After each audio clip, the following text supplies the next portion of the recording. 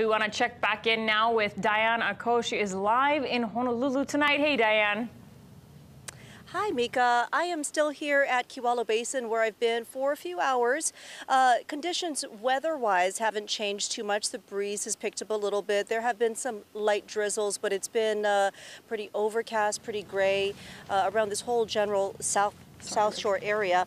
Earlier, maybe like 30 minutes ago, I was listening to Brenton's live shot. He was live in Windward, Oahu in like Ka'ava, and he was saying the ocean was churning. But that is not the case at all here on the South Shore. Actually, I'm going to have Glenn just pan over and give you a wide look at what's happening from over here.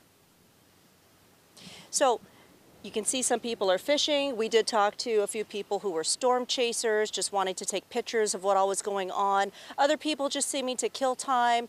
Nobody seemed terribly concerned about what was going on over here. So I just wanted to tell you, as I was about to go live, like literally seconds before, I came across this gentleman over here who said he was willing to talk to us. It happened all so quickly, I didn't even get his name. So hi.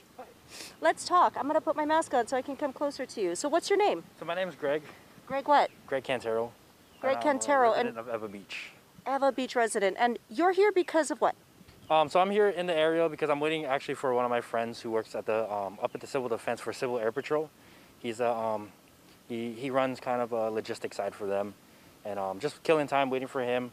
I'm also a team member of the Ewa Beach Community Emergency Response Team. Oh. We don't normally get activated till after an event, so right now I'm just killing time.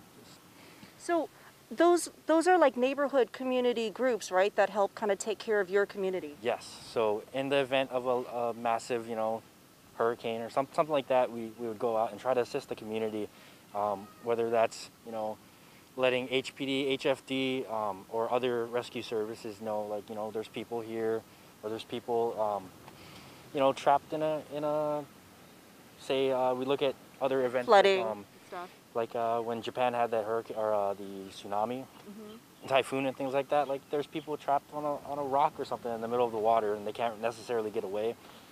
So we're kind of just extra eyes, ears, and hands for that. Right, smart, taking like a micro focus on your community. Yes. Have you had to work other disasters as part of that community team? Fortunately, no, because we haven't had anything seriously enough for that. But I have been here for a bunch of other events and stuff like that. We haven't seen much casualties, so it's a good thing. So I mean, it's good for us. It's good for everybody else. So I mean, right now nobody seems to be worried about it. That's what I noticed too. Everyone's just like, any normal day. Tell me what the preparation process is for your community group. For us, we just, make sure that we go over our gear. We have first aid kits. We normally carry a lot of water on us, so if we come across people, we can give them some water. If they need medical attention, we all have basic first aid at the very minimum.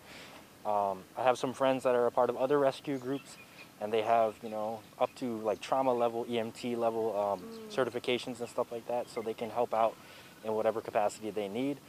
A lot of us are, just heavy go-getters, so we can go out and we'll chop up a tree that's in the middle of the street just to get it out of the way and just to help the community.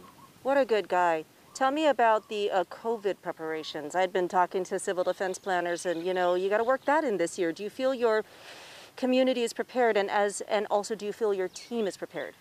Unfortunately, I cannot speak on behalf of anybody else other than myself and the people that I work under. But personally, for us, it's just a thing about, carrying antibacterial wipes and hand sanitizer and things that will allow us to be more sanitized when we come from victim to victim or from survivor to survivor. So for us, one big thing has always been latex gloves, so we'll always be wearing gloves, even if we're wearing work gloves. So we'll wear the latex gloves, and then over that, we put our work gloves on. And then so we don't try to transfer any germs or bacteria to other people. But that's a big thing, is working with sanitation, such as antibacterial wipes and hand sanitizer. So for us, we think it's a really good step. We haven't seen a lot of other people do it, like other major groups. But for us personally, we always are big on sanitation. So. Does it make you nervous? Because I was at the convention center earlier where there was a lot of people sheltering, and some people, I mean, we hear about this happening in the community, but they had their masks down under their chin or not on at all, and they were curious, so they came like super close to me like this, and they didn't have their mask on. You must encounter that a lot. I do. Personally, I'm always about, trying to protect others before myself. And that does go against that spectrum as far as if you're wearing your mask incorrectly, you might as well not be wearing it at all. Right. And so it does bug me a little bit, but at the same time, I have no authority to tell anybody what they can and cannot do. Yes, you do. You're the certified community event planner, emergency planner. Yes. But so, I mean, there's a very thin line as to what we can do as, other human beings and civilians and stuff like that. So, I mean, if I ask somebody, hey, can you put your mask on properly? It's their choice whether or not they're going to do it or not. And people nowadays, they get very aggressive I know. when you tell them something that they don't want to hear. Yeah. So that's another thing, especially being somebody who's publicly working in the community, you have to balance that. Whereas you can suggest something, you can tell something, but you can't force something. You can't Right. force anybody. Luckily, we're a pretty nice state, and we haven't seen the kind of like severe violence that they've had for like on the mainland, right? Yes, we're very fortunate for that. So, what are your thoughts on the hurricane? Are you nervous? I guess I've been around for so many events in Hawaii where, we have tsunami threats, we have hurricane threats, and nothing ever comes to fruition, which we're very fortunate for. So I guess you could say I've kind of been in a relaxed state about it. And I guess that's the way that the rest of the state is, because all they're really doing to prepare is get gasoline. But I mean, other than that, I'm not really too nervous about it. I'm kind of the type of person that I'll take my cards that are dealt to me, and I'll do whatever I need to do to work forward from whatever disaster comes. So yes, I am prepared, but I mean, we never know what's really going to happen. And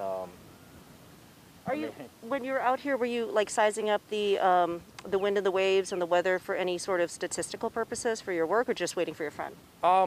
Not really statistical for any work-related things, but I do like to get a little grip ahead of everybody else. So it does help to come outside and see if there's something very close to the shore. Mm-hmm.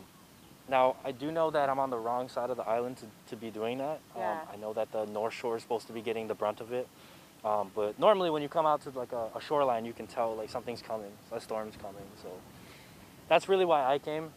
And also because I was curious about why everybody is still fishing. They said that the fish come in closer to shore before a storm. I don't know how true that is. I'm a very amateur fisherman at best, so. But. I'm not a fisher at all. I'm going to have to take their word for it. But my colleague Brenton Awal was up in Ka'ava earlier, and there was already storm surge and sand. And, the DOT was preparing for the possibility of more erosion, because that Kamehameha Highway area is already kind of hard to deal. It's sketchy, Yes, it very is. I was actually at Lagoon Drive earlier, probably about an hour ago, and there's probably 25 fishermen up there fishing. Yeah. Well, thank you so much for talking to us. We really appreciate this, and I hope that, our whole island really stays safe. Yes. So, thanks a lot.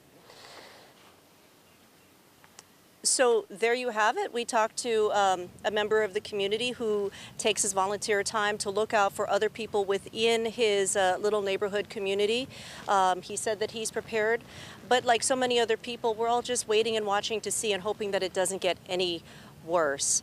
We are live at Kewalo Basin. Diane, KITV4 Island News. All right, thank you, Diane. And before you go, we just want to ask you, so I know earlier, you had stopped by certain places in Honolulu, and one of those was the Hawaii Convention Center, right, where there's 300 or so people who have taken shelter there. So kind of give us a recap of what you saw there earlier. I know we didn't have video back then.